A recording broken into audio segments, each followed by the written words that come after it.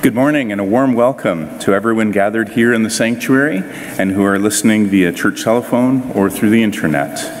May we be encouraged, challenged, and blessed as we receive instruction from God's Word and as we praise Him.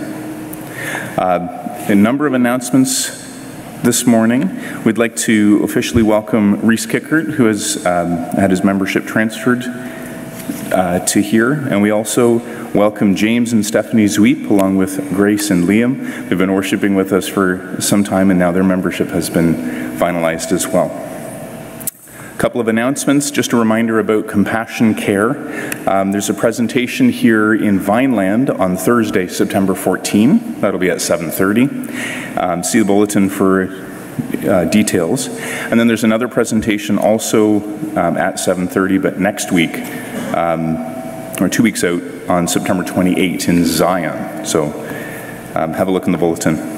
And then just a note for Sunday school parents, after the morning service, if you could pick up your kids, the kindergarten and grade 1 students at 11 o'clock. There's an opening this morning, and then pick up your kids at 11. Our call to worship comes from Psalm 92, verses 13 through 15, where it says, "Those who are planted in the house of the Lord shall flourish in the courts of our God. They shall still bear fruit in old age. They shall be fresh and flourishing, to declare that the Lord is upright. He is my rock, and there is no unrighteousness in him." Let's sing together from Psalter 251, verse 3. So that's Psalter 251, verse 3.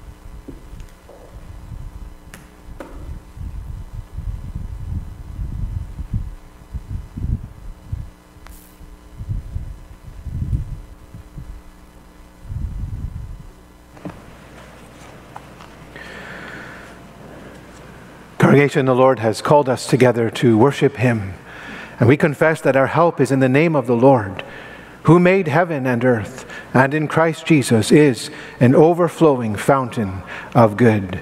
Amen. Receive the greeting of the Lord. Grace, mercy, and peace to you from God our Father, through our Lord Jesus Christ, in the communion of the Holy Spirit. Amen. Let us praise God with singing words from Psalter number 247, rendition of Psalm 90, 247. We'll sing stanza 1, 4, 5, and 6. 1, 4, 5, and 6 of 247.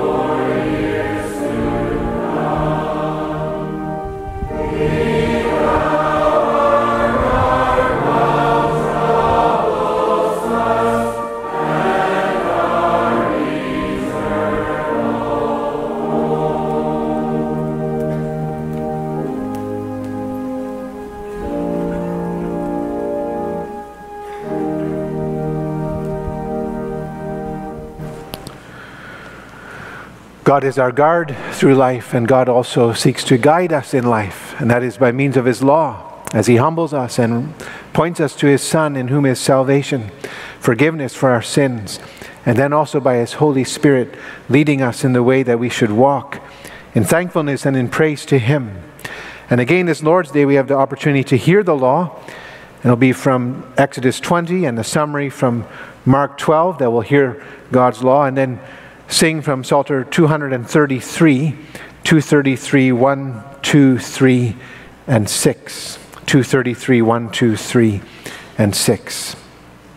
So God spoke all these words, saying, I am the Lord your God, who brought you out of the land of Egypt, out of the house of bondage. You shall have no other gods before me. You shall not make for yourself a carved image, any likeness of anything that is in heaven above, or that is in the earth beneath, or that is in the water under the earth. You shall not bow down to them nor serve them. For I, the Lord your God, am a jealous God, visiting the iniquity of the fathers upon the children, to the third and fourth generations of those who hate me, but showing mercy to thousands, to those who love me and keep my commandments. You shall not take the name of the Lord your God in vain, for the Lord will not hold him guiltless who takes his name in vain. Remember the Sabbath day to keep it holy. 6 days you shall labor and do all your work, but the seventh day is the Sabbath of the Lord your God. In it you shall do no work. You, nor your son, nor your daughter, nor your male servant, nor your female servant, nor your cattle, nor your stranger who is within your gates. For in 6 days the Lord made the heavens and the earth, the sea and all that is in them, and rested the seventh day. Therefore the Lord blessed the Sabbath day and hallowed it. Honor your father and your mother, that your days may be long upon the land which the Lord your God is giving you. You shall not murder. You shall not commit adultery. You shall not steal. You shall not bear false witness against your neighbor. You shall not covet your neighbor's house. You shall not covet your neighbor's wife, nor his male servant, nor his female servant, nor his ox, nor his donkey, nor anything that is your neighbor's, which is the first commandment of all. Jesus answered, the first of all the commandments is, Hear, O Israel, the Lord our God, the Lord is one. And you shall love the Lord your God with all your heart, with all your soul, with all your mind, and with all your strength. This is the first commandment, and the second like it is this: you shall love your neighbor as yourself. There is no other commandment greater than these.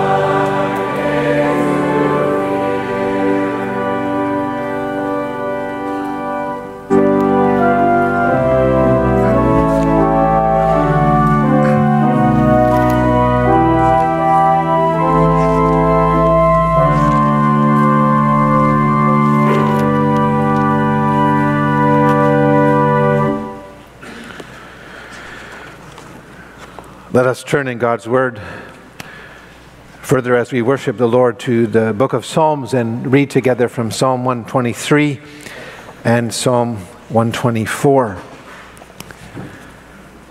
The sermon this morning will address the last words of the Lord's Prayer, where the Lord Jesus teaches us to pray, and lead us not into temptation, but deliver us from evil.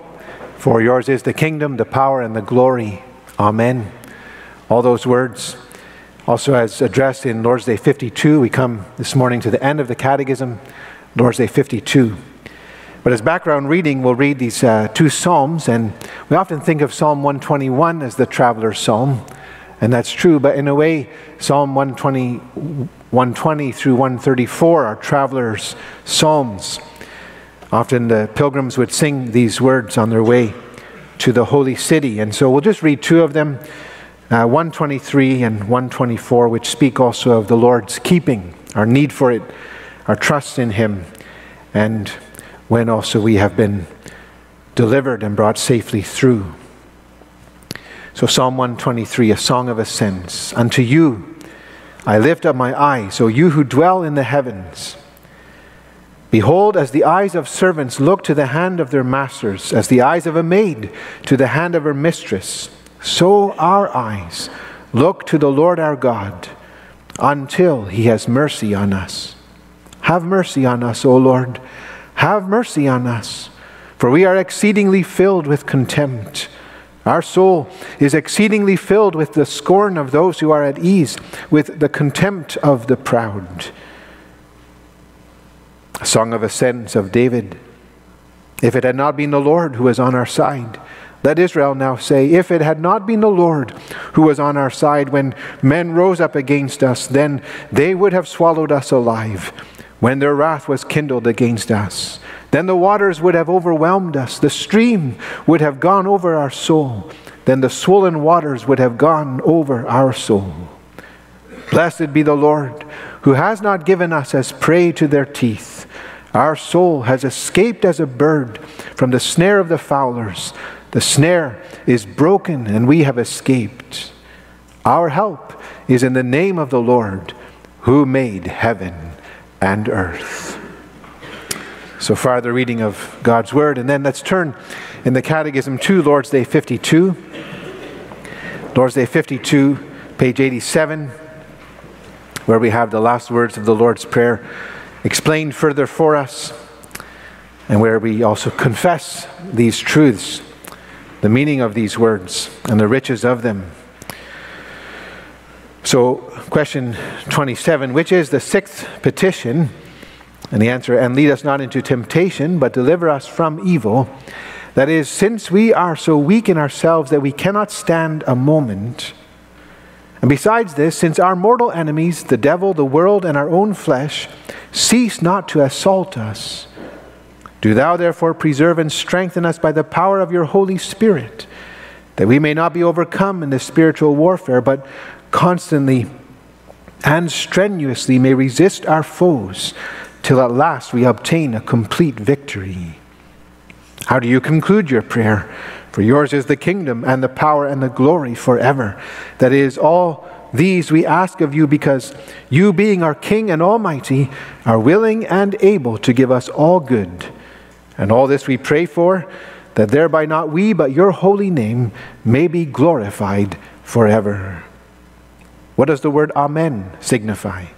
Amen signifies it shall truly and certainly be. For my prayer is more assuredly heard of God than I feel in my heart that I desire these things of Him. And finally, before we go to prayer, let's read from the form that you find in these booklets in your pews from page 7.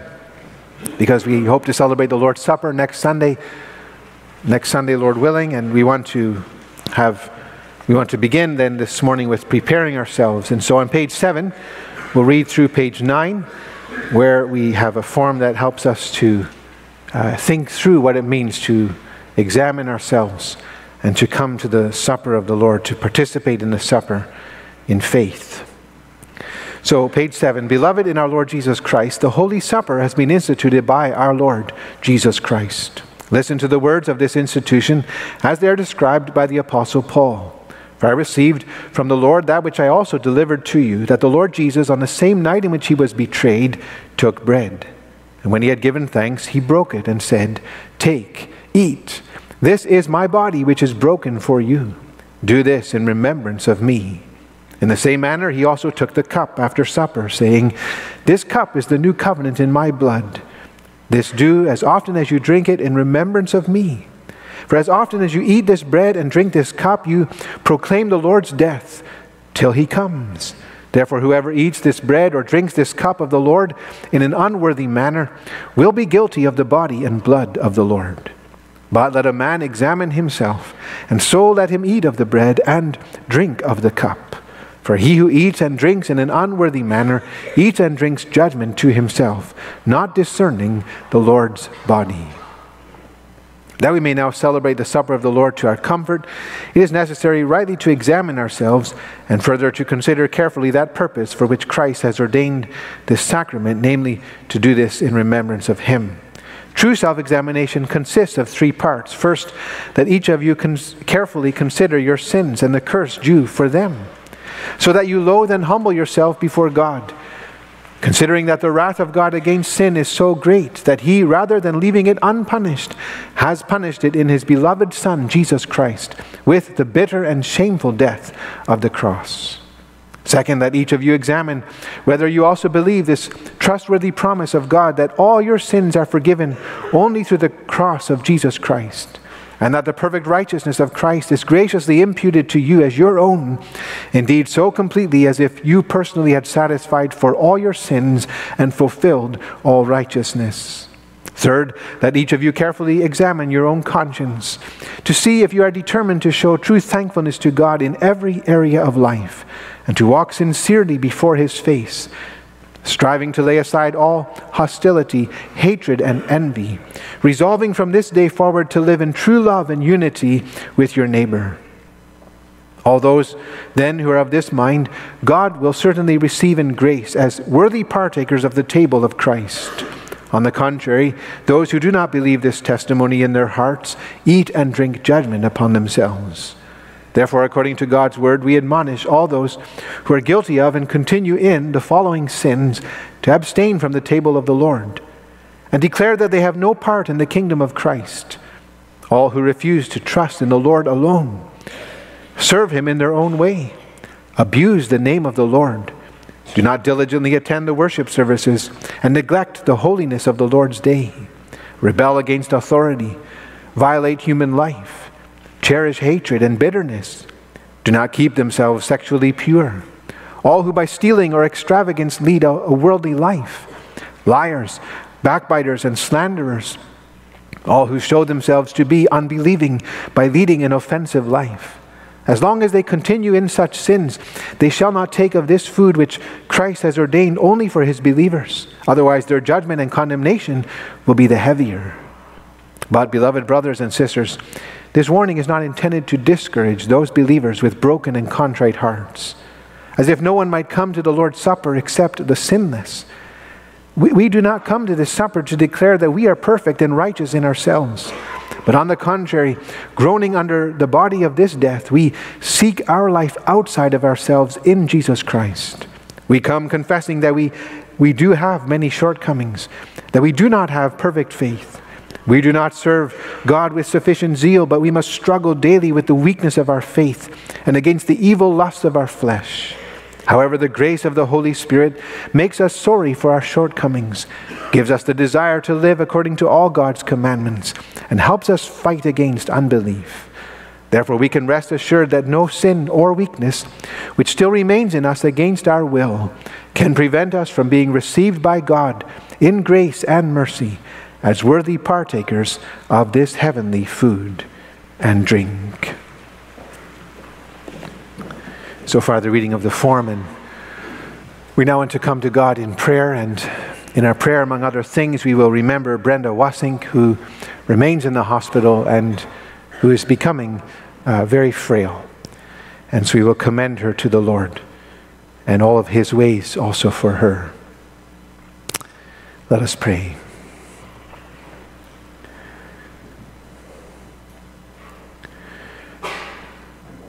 There is no God but Thee alone. That is what we just sang, Lord. And we confess that it is true. You alone are the true and living God. And you are great and glorious. No one is so wise as you. No one is so strong as you. No one is so good as you. And we confess that together as a congregation as we draw near to you. God, you are our help in ages past. And you are our hope for years to come. And so we pray that you will be our guard while troubles last, and that you will be our eternal home. We pray for that, Lord, for all of us. We pray for it especially also for Brenda in the hospital, as she continues to grow weaker and weaker. We do not know, Lord, all you have in store for her in the short term.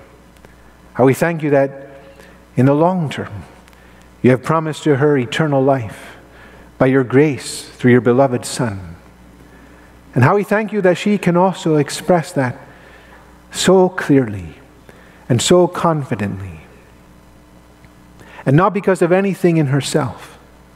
Lord, there is never anything in ourselves but sin and shortcoming and unrighteousness.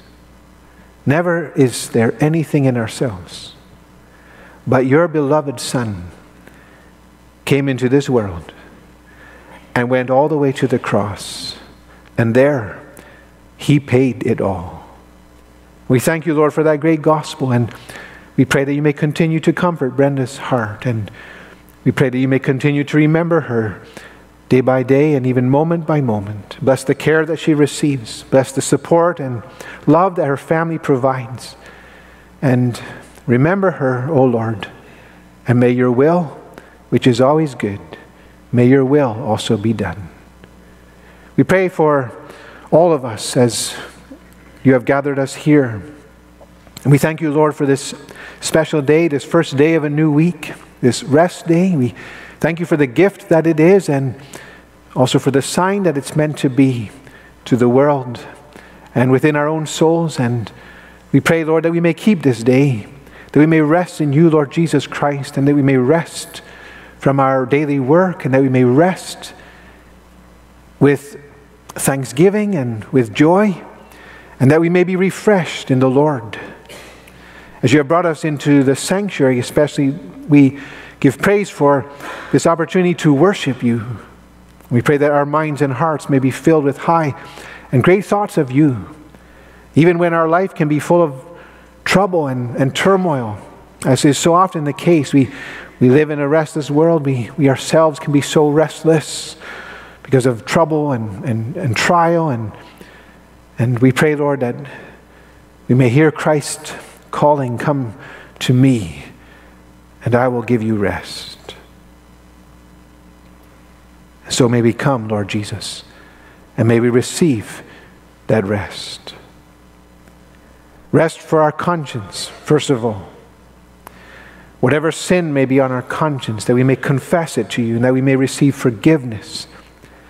And rest also in view of all of life, that we may trust you, that we may trust your faithfulness, that we may know that you are near, and that you may guide us also in the way we should go. Yes, in obedience to your commandments, in thankfulness and praise, and also with wisdom, with all of the responsibilities of life, family life, in our working life, and being a church and a faithful congregation in a wicked world. Lord God, lead us and guide us by your word and spirit. And to that end, also bless the services today. Bless the ministry of the word. Bless our singing praises and prayers to you. Bless the offering of our gifts. Bless our fellowship. We don't just come as individuals. We come as congregation to you. And we pray, Lord, that we may experience the blessing of the communion of the saints. And we pray, too, for your blessing on this preparatory service. As we look forward to the Lord's Supper next Sunday, we pray that you will speak through the Word. As we study the last part of the Lord's Prayer, and even by way of those beautiful words, those searching words. We may, by your Spirit's help, also begin to get ready to eat and drink the bread and the wine in remembrance of you, and to be refreshed and strengthened in service to you. We pray that you will bless the Sunday school children as they meet this morning for the first time this season for a brief introduction to Sunday school, to the Sunday school season and classes. And we pray that you will bless, Lord, this new season and the teachers, and give them lots of strength and insight and blessing as they teach our children.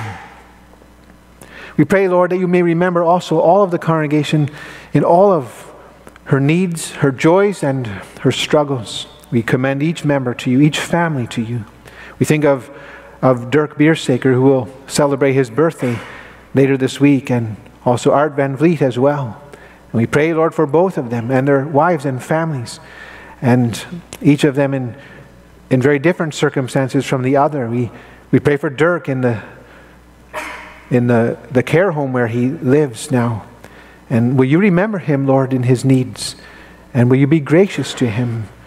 And Lord, remember Lida also, now apart from him because of his needs, not able to care for him in the same way anymore. Lord, also give grace and strength to Lida and bless her. And we pray for Art and Maggie and their family as they may look forward to celebrating together with their loved ones another birthday for Art. And we pray, Lord, that you may also uphold and strengthen Art day by day in all his ways.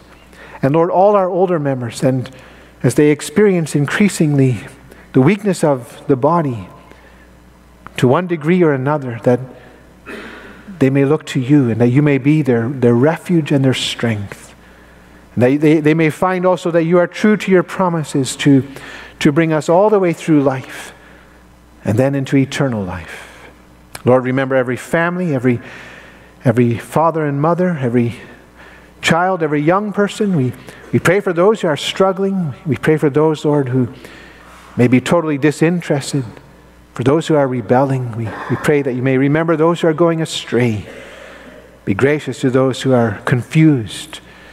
Lord, each one speak in a way that we hear, in a way that we live, in a way that we grow. Deepen also our understanding and our affection and our devotion to you. And show your glory to us in a way, Lord, that we are in awe and we run after you and we delight in you. And be with us, and Lord, be with every church in our federation, and continue to gather and defend and preserve your people all around the world. And even as we meet as the church militant, we remind ourselves that we are in a relationship with the church triumphant. And while they may be at rest and in glory, we must labor on and be steadfast. And Lord, encourage us. Encourage us in view of the saints that have gone before us, a cloud of witnesses. Let us run the race that is set before us. And we do so looking unto Jesus, the author and the finisher of our faith, in whose name we pray. Amen. Let us continue to worship the Lord with our gifts as we may present them to Him in this moment, in the service for the church and for Heritage Christian School. And afterwards, let us sing together from Psalter number 292. 292, and we will sing all 5 stanzas.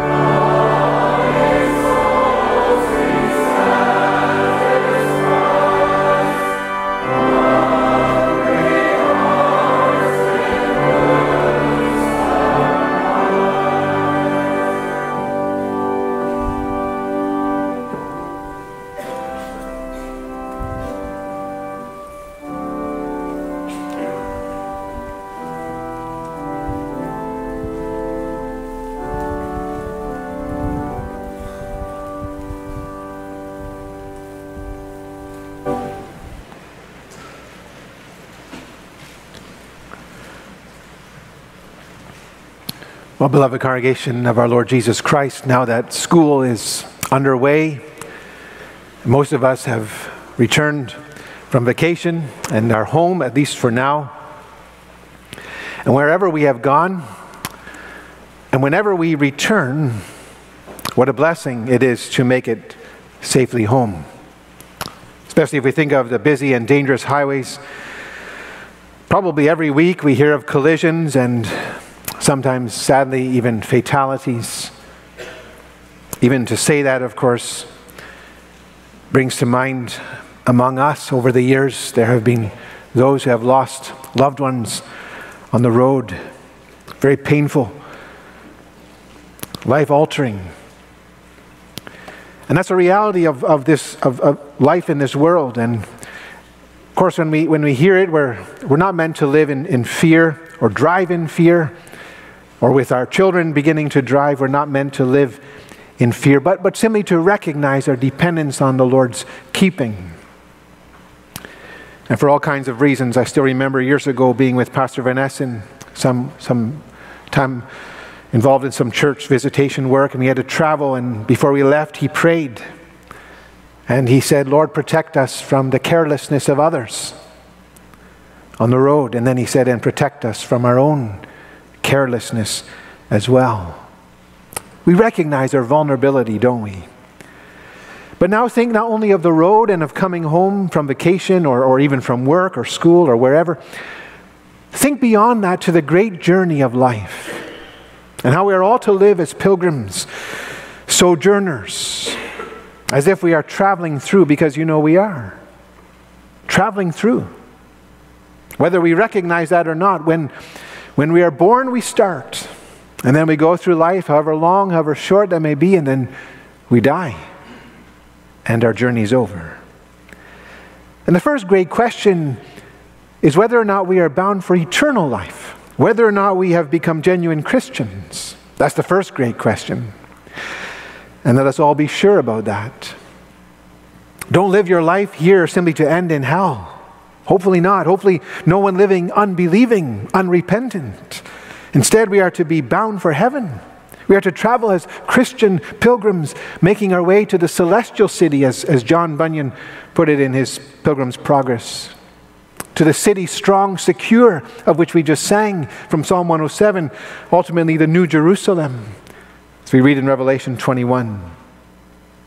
And when that's you and me, and we're en route, as it were, on our way, then the next question becomes, will we get there? Will we make it safely home?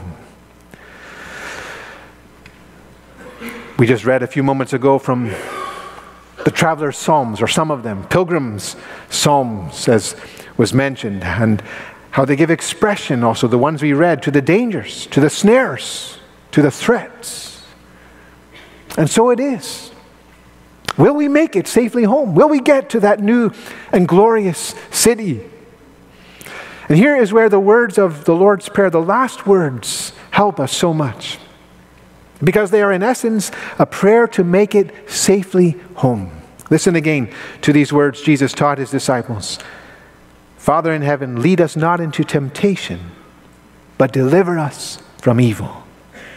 And then comes, of course, that very important conclusion. Yours is the kingdom, the power, and the glory forever. Amen. All in all, what special words, what crucial words. All of what was just quoted, but particularly now the petition, the request. And every true Christian will learn to love this part of the prayer and to pray it sincerely and earnestly and constantly. And for ourselves and for all God's people, lead us not into temptation, but deliver us from evil. Help us, Lord, that we might make it safely home. It's a good prayer, isn't it? It's an important prayer. This morning, we want to consider it, and our focus will be mainly the last petition, though at the end of the sermon, very briefly, we'll highlight the prayer's last words. But mainly the petition, and thinking also of how we have the Lord's Supper next week, and we want to make sure that we have a right to eat, and that we do so in the right way. And one way to think about that is like this. The supper is for those who pray this prayer. The whole prayer, of course, but also the last petition. The Lord's Supper is for those who are praying to make it safely home. See, if you have no real idea as to what that's about, then you shouldn't take the Lord's Supper. Or if you have no interest in praying it, if you have no interest in making it safely home, you'd think, what's the big deal? Then you shouldn't take the Lord's Supper. In fact, you may not take the Lord's Supper. But when you pray, as Jesus is teaching us here, in truth and from the heart, Lord, lead me, Lord, keep me, then let's realize that the Lord's Supper is for us. That we're meant to eat and drink, that the Lord means by the sacrament to encourage us, all His people, and to assure us that yes, we will make it safely home. So let's listen carefully and prayerfully, and may the Lord bless us and help us through His word. Our theme is praying to make it safely home, and notice three things. First of all, the dangers. Let's all recognize the dangers. Just like there are dangers on the road today when we drive. And some we can't help, they're outside of us, and some are within the car, within ourselves. We all understand dangers on the road, but what about dangers in life and on the way to eternal life? What sorts of things should we be aware of and keep in mind and recognize? Well, one important thing is how weak we are at the outset. How weak we are who are traveling. I mean, just think of the fact that we are only creatures. And we've been made from dust. And the Bible says we are like a vapor, and like a breath, and like a cloud that comes and disappears. And the Bible uses those expressions to reinforce to man, to us. Do you understand how weak you are? Now, we don't always see this, to be sure, especially when we're young and healthy and strong. You know, if we've got muscles and we can lift weights and we can run for miles.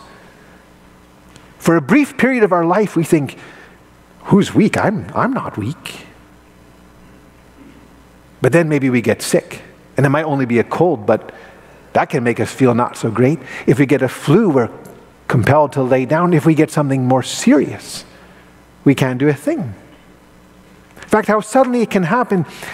We can feel strong and mighty one day, 1 hour, and the next we can be sick and weak, and in very short order, dying. Man is like the tender flower, and his days are like the grass. And that's true on every level. It's true physically, mentally, emotionally. It's also and especially true spiritually. Just think, what do we really know? And what are we able to do? Who has it within themselves to endure to the end?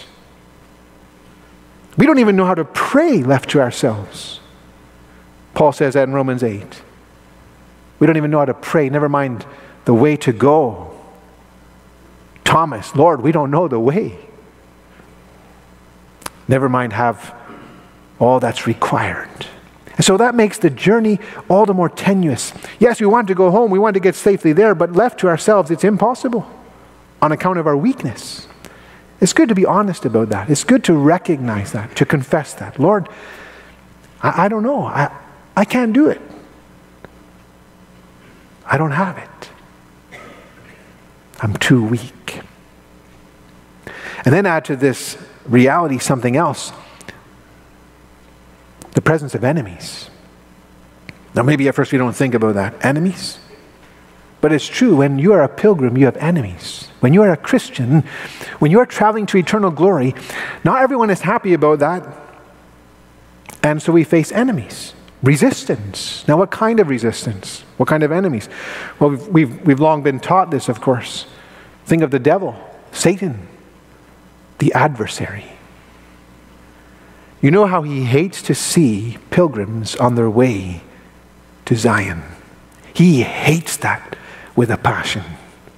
And so while the Lord says to his people, listen, you're redeemed, you're free, the Son has set you free, follow him into eternal life. When the Lord says that, the devil rises up in rage and he says, no way. If I can, I'll prevent that. And so he musters all his forces, and he sets himself against the people of God, and he opposes our way, and he tries to make it as hard as he can and to take us back. And he is so slippery, and he is so sly. And he knows us very well. He studies us. He studies our weaknesses. He knows where you're vulnerable. He knows. Maybe you don't even know, but he knows. And he doesn't always come with like trumpets blaring and nostrils flaring. And no, he often comes far more quietly. The Apostle Paul says the devil knows how to transform himself into an angel of light. One time I heard an old man explain to me, old Dutch man explain to me in a Dutch expression, and he translated it for me, and he said, I don't worry about the devil coming to me in his wooden shoes. I can hear him coming to me in his wooden shoes. Clop, clop, clop, here he comes. I don't worry about that. I worry when he comes to me in his slippers. When he comes up to me and whispers in my ear, try this, try that. Go this way, go that way. Why not? It can't hurt. He's harder to spot then, isn't he? He's harder to identify. He's harder to resist. But he's an enemy. And however he comes at you, however he comes at me, he wants to destroy us. And then, of course, there's the world. The world is an enemy as well. And when we talk about the world, we mean the collective spirit of man as man unites in defiance against God. And it comes out in media, and it comes out in culture, and it comes out in politics. It comes out in the academy. It comes out in the talk around the water cooler. Hatred, enmity, resistance to God and his people. And we live in this world and we meet this resistance. We feel it. This sinful, the world of sinful man can never be our friend, never be our helper on the way to eternal life. At least not willingly so. And then there's a third enemy, in some ways the most dangerous of all. Because the third enemy is not out there and not in the air. The third enemy is in here. Our old sinful nature is an enemy. Remember how Paul teaches this in Romans 7, how he speaks about how he's wrestling with himself. On the one hand, he loves God's law because he has received a new nature. Like every Christian, a new mind and a new heart and a new will and new powers and new desires. And Paul has a new nature. And every believer has a new nature and loves to do what pleases God. But even while that's true, Paul says, I have also still an old nature. There is a part of me that wants to sin still. There's a part of me that likes to rebel still. There's a part of me that desires to be wild still. And every Christian comes to understand that. And that is why every Christian struggles. And not just with a war outside of us, but with a war inside of us. So often the good we would do, we do not do. And the evil that we hate, that we do. I read this week again from Kevin DeYoung. I've quoted this to you before, but had forgotten it. Kevin DeYoung, minister in the United States. He says this, I often think about what a disaster I could become for the kingdom of God. I often think about what a disaster I could become. And he reminds himself by way of this to be careful, to be faithful. See, we have enemies. We're weak, we have enemies. And something else that is so dangerous, the battle never stops. The assaults are unrelenting. No sooner do we make it through one temptation than another one comes. Or sometimes they combine. Sometimes they multiply. Sometimes we're inundated. So that we can never let our guard down. And if we do, we're immediately in trouble. Maybe one moment we've conquered lust, and the next moment we're overtaken by pride. Maybe we've been able to resist envy, And the next moment we're succumbing to sinful anger. Do you know what it's like to deal with temptation every day, all day long? And sometimes it can be the same sins over and over. And not that there's never victory, but there can be no let up. Paul fought with this every day, and so will every true believer. And so these are the dangers we need to recognize, the realism that needs to mark our life when we are pilgrims, when we are travelers, when we are Christians. If we're going to get home, boy oh boy, left to us, not a chance. Do you understand that? Do you believe that? And do you see then why this prayer is so precious then that Jesus gives us? Here we come to our second point, the special care to pray for.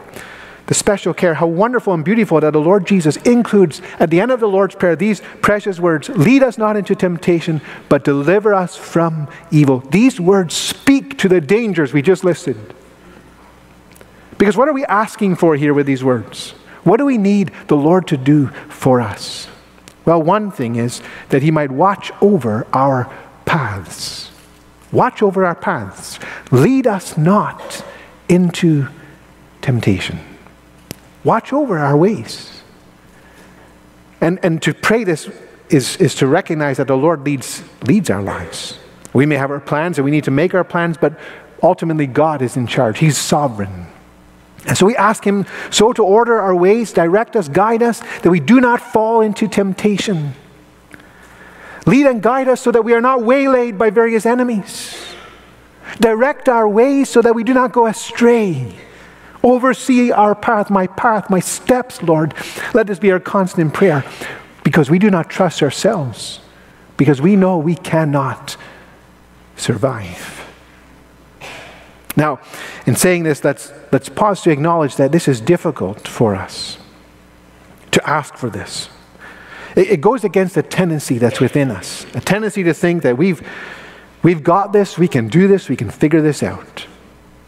Maybe just to illustrate for a moment, remember back in the day when we had no GPS and no Google Maps, when maybe we had paper maps, or we just had to know the names of roads and the directions we needed to go. And how many of us remember, it's hard to do today, but how many of us remember getting lost before? You were in some city, you were in some place, and you didn't have a clue where you were. And how many of us remember in those moments, on the one hand being frustrated, and on the other hand saying, I don't need help, I can figure this out. And maybe our wives said, we should really stop and ask someone. But we said, no, we can do it. We can figure it out. And maybe sometimes we did, maybe more times we didn't. And we just got more and more lost. And back in those days, it could be dangerous because you could end up in places that weren't safe. Again, not so much a problem anymore today because of the technology, but now think in view of the road to heaven, making it safely home to heaven, is it not still a reality? We think we can figure this out. That's a tendency we have, and by way of this prayer, we're compelled to confess, no, you, Lord, must lead me. You must lead me. Because I don't know how to avoid temptations. I don't know how to get through life unscathed.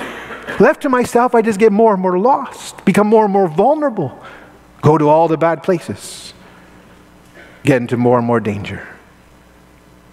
I need outside help, don't you? I need divine supervision. I need God's guidance.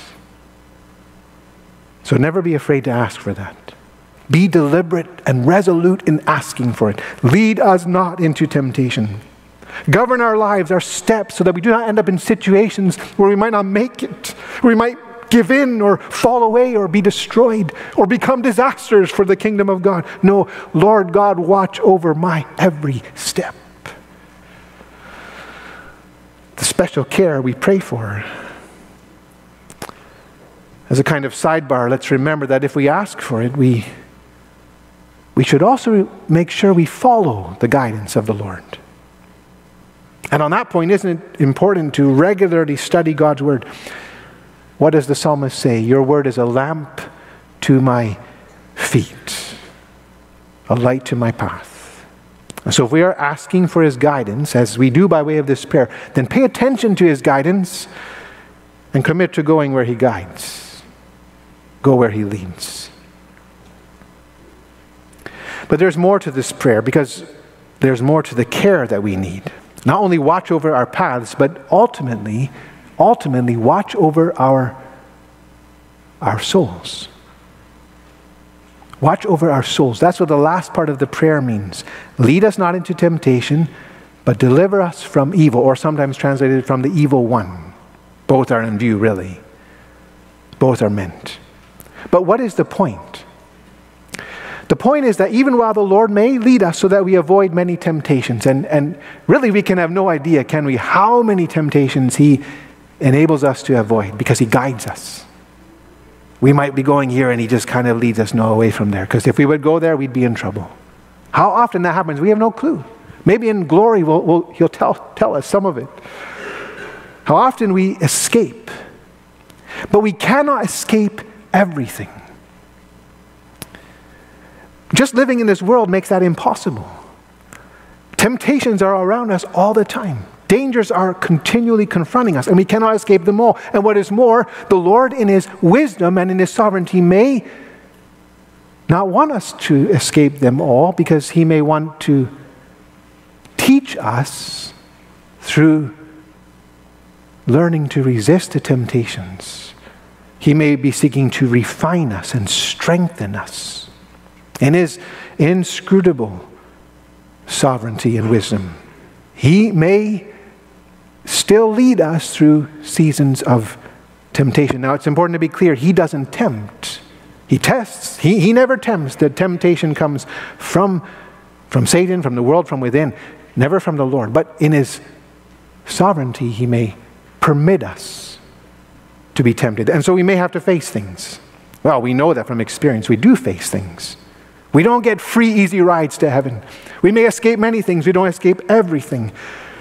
And so we pray, watch over our souls. Now, let me just try to illustrate this for us so we grasp it, so that it becomes tangible and practical. And let me do so by way of the danger of sexual immorality and the many forms of that. And we'll use this as an illustration because it is so commonplace, so powerful, and so dangerous. Sexual immorality and the many forms of that, including adultery, fornication, pornography, and on and on. All right, we're praying to be spared temptation.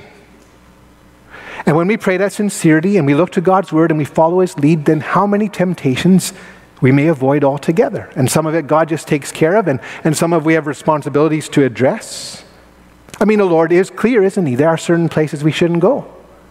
And there are certain things we shouldn't see or hear or do. The Lord is clear.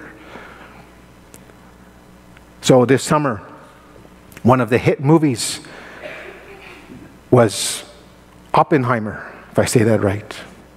Oppenheimer. All about the man responsible for the development of the atomic bomb, if I understand correctly. And while it might be a very interesting movie, if you looked at a review beforehand, which is always a good idea, in this case the reviews say that Oppenheimer is full of open immorality, adultery, on display for all to see. Now when you know that, and you know you're praying, Lord, lead me not into temptation, and you know from his word how to live and how we're to set no wicked thing before our eyes, Psalm 101, because it will never help us to see that sort of thing. It'll be hard to forget what we see. We will never unsee what we have seen. So it's pretty clear, you know, we shouldn't see that movie, however much we may regret missing it for the story's sake. Now, we shouldn't see it. It won't help us. Now, some of you may disagree with that, but then you'll have to work that out before the Lord and according to his word. The point is that some things we can avoid through God's leading and guidance. We can avoid and we should avoid. But then there are things that we cannot always avoid. So maybe at work, a colleague dresses very immodestly or behaves very suggestively. Or what if you go with your family to the beach or on a boat ride? Or maybe you go to a store or a restaurant. In other words, you're just living your life, and through no fault of your own, you see something you shouldn't see. or you're invited to do something you shouldn't do. And that becomes a temptation to you. I'm not describing anything strange, am I? We all understand. This happens.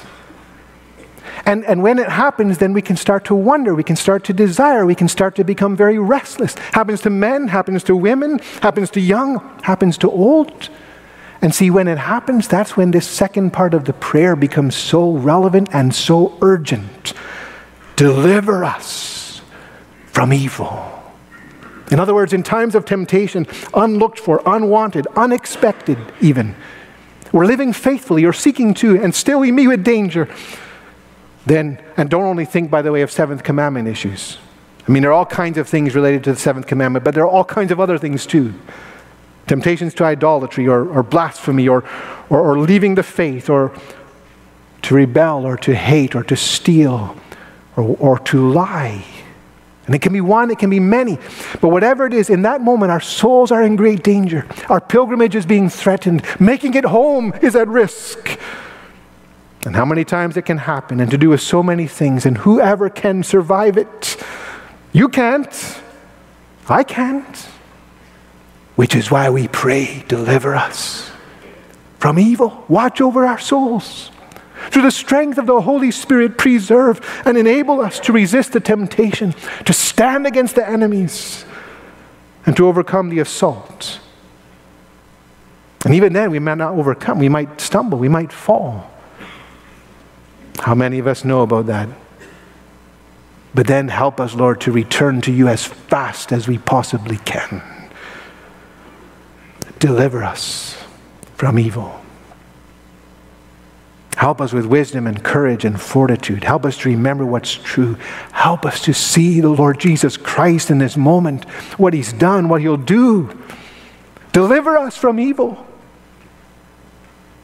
This is the special care to pray for. See, we rattle off the prayer. I mean, it's easy to do that, isn't it? Lead us not into temptation, deliver us. Do we understand what we are praying? How good this is? How important this is? And how encouraged we may be, therefore, to pray this way sincerely and constantly. And then also expectantly. And here we come to the last point, the arrival we may anticipate. Praying to make it safely home. Praying the way Jesus is teaching. We may be sure we will make it. We may not be sure about things on the road. We don't know. We might not make it home today. We don't know. But in terms of making it to heaven, we can know. We can be absolutely sure. How can we be so sure? Well, one answer is that we've got this prayer from the Lord Himself. And just like with all the other requests, the Lord would never teach us something to pray for that He doesn't intend to answer. That makes sense, doesn't it? If He directs us to ask Him, He intends also to do what we ask. So He will not lead us into temptation. He will deliver us from evil. He will watch over our paths. He will watch over our souls. But don't only think of that. I mean, that the Lord has given us this prayer. Think also of the Lord Himself. All He is and all He's done. Is not the Lord our Savior?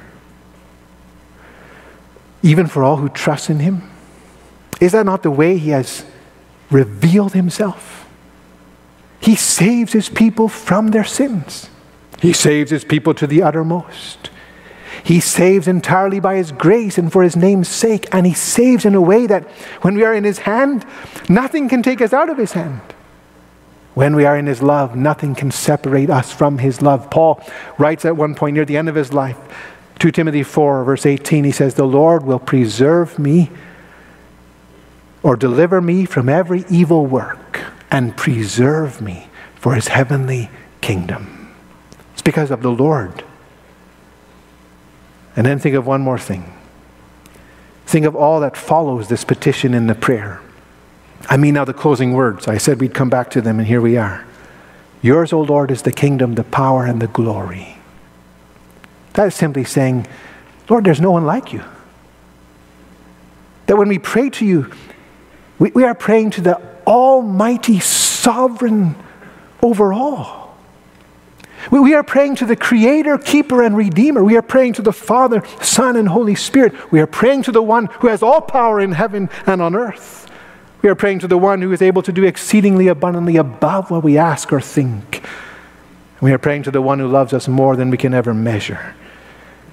He is the God who is our help in ages past. He is the God who is our hope for years to come. And then, of course, the amen to it all, which is not a throwaway word, you know. Oh, hey, we're finished. No, amen is so packed with meaning. It shall truly and certainly be. You know, this was reinforced to me or reflected to me when I visited Mrs. Wassing this past week. 2 weeks ago, she could still speak. Now she can't speak. Most, maybe a whisper comes out. And on Thursday, when I visited her, I read to her from Romans 8. If God is for us, who can be against us? I am persuaded that nothing shall be able to separate us from the love of God, which is in Christ Jesus our Lord. And she looked at me and she said in her whispering voice, Amen. You know, it shall truly and certainly be. And that's how we may end the prayer. We don't pray in vain. We may be sure we will make it safely home. And next Sunday we'll get another confirmation of that when the supper of the Lord is served. And as was said at the start, it's for every confessing Christian who wants to make it safely home and who's praying like that. And when that's you and me, then we also strive to be sure we are seeking to follow the Lord. And so this week of preparation is all about working with that. And so on the one hand, we might ask the question, are we on the way? Are we on the way? Are you on the way? If you're not, the Lord graciously calls you to be on the way and says to you, come, follow me. Are we on the way? That's one question. But likewise, are we praying to make it safely home? And praying for that in a way also that we are dealing with every temptation we meet with in order to overcome it. Not indulging it, not excusing it, whether it be in family life or with your phone or maybe to do with your overall focus in life. No, when you are praying, deliver me from evil, then you hate evil. You want to. And you love what is good. And when that's you, by the grace of God, then by all means next Sunday, receive the bread and the wine and be sure of God's promise and be encouraged to carry on knowing that someday you will make it. You will come into that holy city and you will walk on those streets of gold and you will be shown to your mansion in heaven. God Himself says you will. Amen.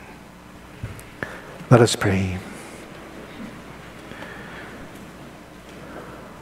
Father, we thank you for this prayer that you've given us, that we could study over the last number of months, including now the last words of it, that remind us that we are weak, so weak and endangered, vulnerable, but that you are so good and mighty and faithful.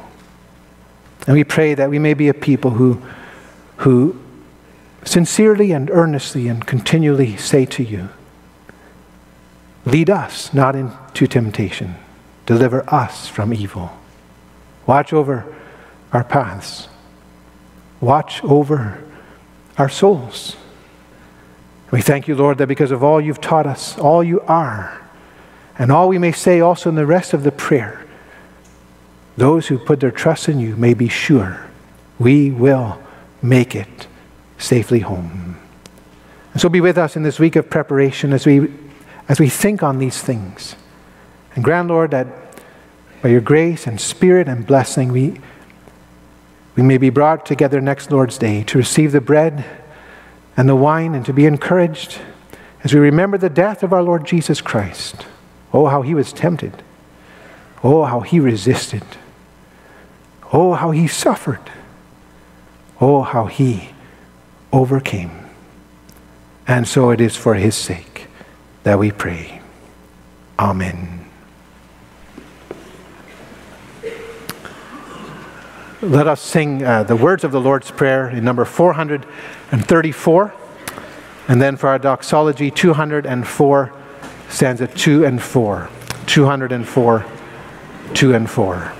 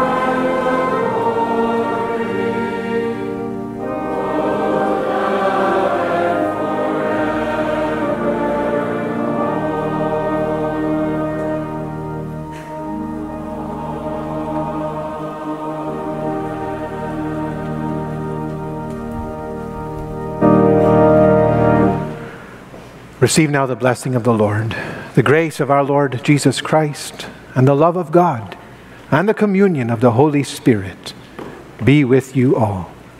Amen.